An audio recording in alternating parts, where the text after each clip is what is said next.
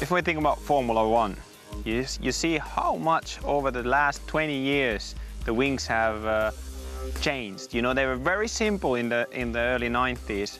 The same effect happens in rallying. And nowadays you have even little wings on top of the wing and really round and modified.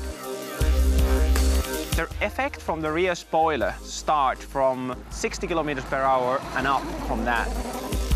Imagine now that when the car goes fast and the airflow comes, you have the rear spoiler, it was pushing the rear down. And when it's pushing the rear down and you enter the corner, the car is more stable.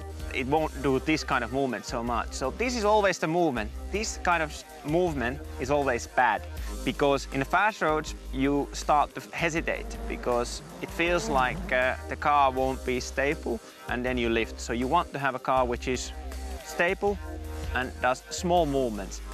So the airflow for the rear spoiler does that. But that's why it's only not the rear, because you need to keep the front down. If the rear is down and front up, it's like a boat, and then it's not gonna turn to the corner. So that's why the front bumper is modified. You have a bit like the front splitter, and when the air comes pushing to the splitter, then there's the modification on the side of the bumper that keeps both same time front and the rear down. When you enter to the corner, when it starts to turn, it doesn't move.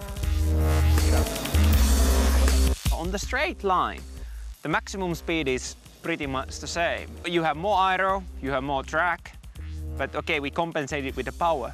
But the biggest difference comes to the corners. With all World Rally Car 2016 model, you came to the fast right-hand corner with Titans, you might lose the rear and you come a bit oversteering. When you go with this 17 spec car, you come really fast right-hand corner, it just turns and keeps the one line all the time. Watch the most spectacular moments from every rally. Get WRC Plus with all rally highlights now.